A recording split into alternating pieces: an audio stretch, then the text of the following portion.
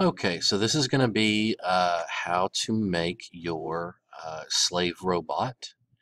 And what I did was I created a new program and named it Slave because that's what our bot's going to be, is a slave. It's going to do whatever we tell it to do. And I'm going to need some blocks. The first block that I want to go on and get is a motor block. And I'm not going to connect it over here yet. I'm just going to put it over here. And that's going to be A. The direction's going to be forward and unlimited. So basically you don't even have to do anything to this. The next block I'm going to need is I'm going to need a compare block. And again, I'm going to throw it over here for now because we're going to have to put this inside some loops and all kinds of stuff.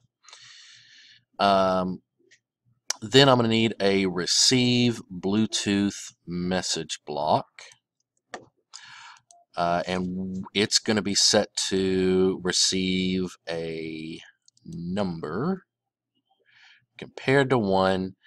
And if we think back to our remote control program, motor A is mailbox number 1 and C was mailbox number 2. So now we're going to need a couple of loops. Loop there. And we're going to do something strange. We're going to put a loop inside of a loop. And what we're going to do is we're going to take our receive Bluetooth message and put it right in there. And the reason is what we want it to do is we want it to be constantly listening for a message. And then if it happens to get the message, then it goes outside the loop, performs some actions, and when it gets done with those actions, it's going to go all the way back to the beginning and start checking for Bluetooth messages again. Finds a message, it goes out of the loop, goes to the next blocks, then it gets over here, says, oh, I got to do it again, and then it goes back. It's a constant loop. The next thing we're going to do is we're going to drag our compare block and put our compare block right there, and we're going to put our motor block right there. So this is the way it's set up. And let's see, I'm going to need this drop down here. And we're going to need the drop down here as well because we're going to be doing some connecting.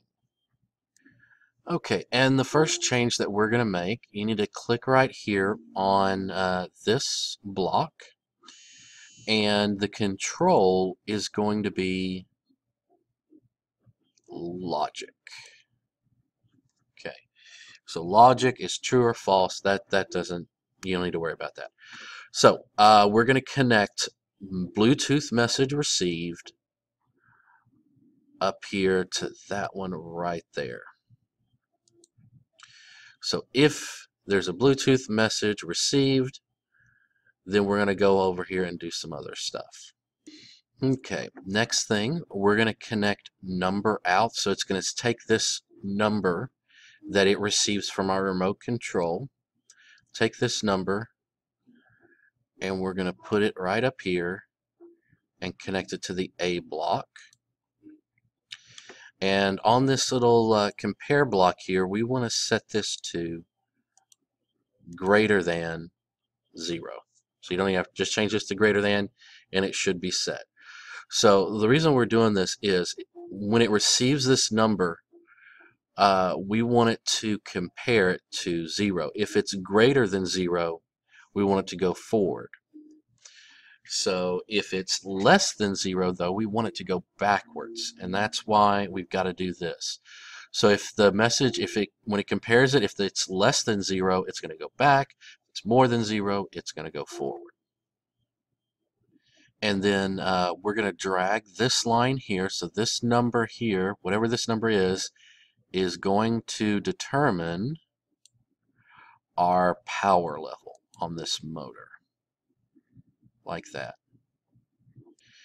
And then we need to connect this thing right here, the result, whether or not it's greater than or less than.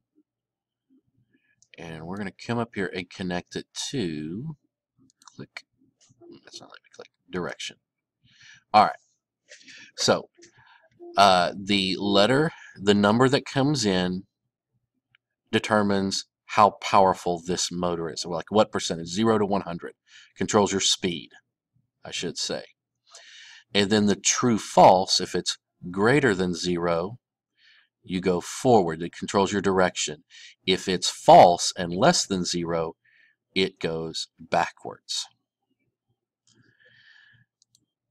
And if that made sense to you, great, because I understand about 90% of it. If it didn't make sense to you, just do what's on here, and it should still work as long as you do all your settings. So I'm going to go through here real quick and just double check all this. Greater than 0. Yep. All right. That looks good. Now we need to do the other motor.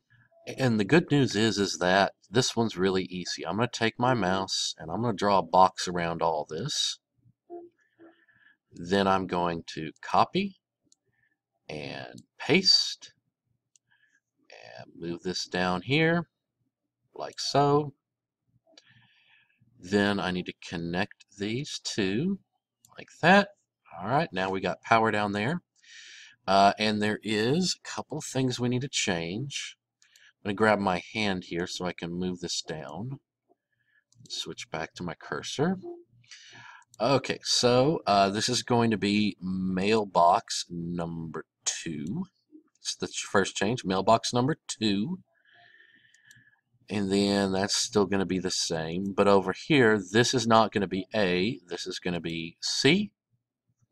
Everything else stays the same. So those two changes change this mailbox to number 2. This one to letter C. Everything else is the same.